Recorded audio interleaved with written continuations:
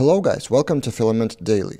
Today I want to show you a Filament feature that was kind of found undocumented by Kenneth here on Twitter, with the overall message advice to not be afraid to dive into the source because you never know what you may find. And this is a default action on the list page of the Filament resource to show, for example, some information in the modal. First, let me demonstrate and then I will show you that in the code. So for example, you have dashboard and then you click on orders and the system informs you how many new orders were there today, or any information you want. Congratulations on your birthday, notifying about something. This is a Filament action. So you can call such action by specifying a default action.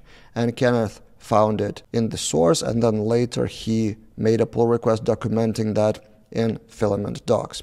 And this is how it looks. In the list page of Filament resource, you specify default action property with the name of the function with the same prefix and action. So here's the implementation in our demo project. The order resource is a typical resource form table, so we don't need to change anything here. And list orders is where the thing is happening. So app Filament resources, then resource, then pages, and inside list orders. Here we have default action with just a string, and then that string becomes a prefix, or that prefix in fact is even optional as it turns out. So it returns actions action from just Filament action, and then in here you can do whatever. Customize that as any modal window. So modal cancel action, heading, description, and color and visibility.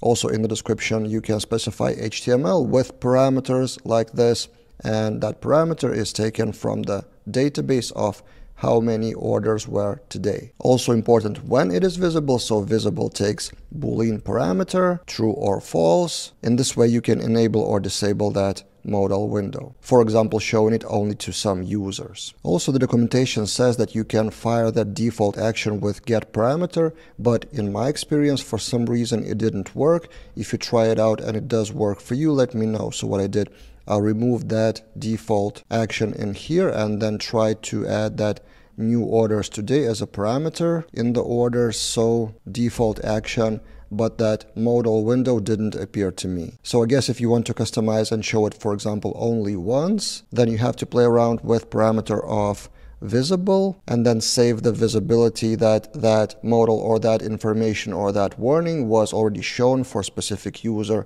in specific case to avoid it showing twice. What do you think about this feature? Will you use that in your projects? Again, thank you, Kenneth, for finding it in the source. Were there any other stories that you found something in the source of Filament, or any other projects that were not officially documented? Share your stories in the comments below. That's it for this time, and see you guys in other videos.